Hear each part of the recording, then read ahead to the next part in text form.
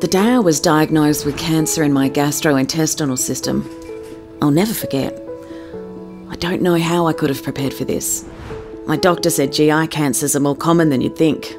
I felt nervous. I felt numb. I didn't know what all this meant for me. My doctor talked me through my treatment options, then asked me, what did I think about going on a clinical trial? It might not work for me, and it may have side effects. But they mentioned I could try new treatments much earlier. I would have a dedicated care team that I could rely on. And there's a possibility that this could be better than standard treatment. And most of all, I could help pave the way for something better for people with GI cancer. I asked my doctor a lot of questions. I wanted to know how this trial would affect me and how it would affect my family.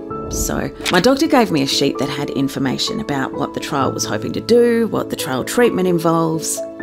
I asked them to sit with me and help me understand every step. I wanted to be completely sure that I was making the right decision. I felt that this treatment wouldn't affect just me, but my loved ones too. But I knew that this was something I wanted to do. Like me, there will be others diagnosed with this disease. People with young families, people with their lives ahead of them. My name is Sarah, but maybe out there's a Raymond or a Tracy who's in the same boat as me. So I decided, to help others like me, I'll be proud to have contributed to GI cancer research.